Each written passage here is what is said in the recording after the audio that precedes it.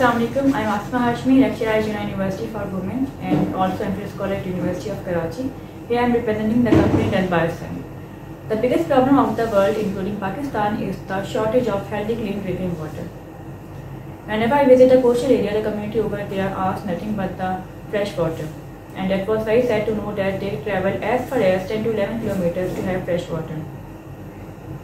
46% of the population in Pakistan either have no or improper access of fresh water. Quickly increasing in the population and quickly decreasing in water availability below the scarcity limit, the problem is becoming the alarming day by day. Our solution will address the UN SDG 6, it is sustainable solar state. Hybrid prototype has been prepared by using methyl chloride and glass material of 1 meter square. That could be yield 2.5 to 2.5 liter per meter square per day. That can fulfill the daily water requirement of a person. It costed 15,000 rupees. This cost could be reduced by 80% if it will be prepared in bulk quantity.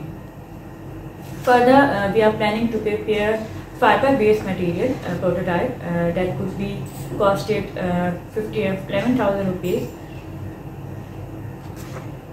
The cost per liter of the water would be 7 to 15 rupees per liter, and that cost is very low as compared to the water which has been obtained by the RO plants and distillation units, that is 15 to 30 rupees per liter.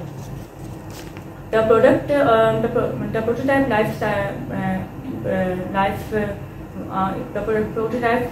life is 1 year.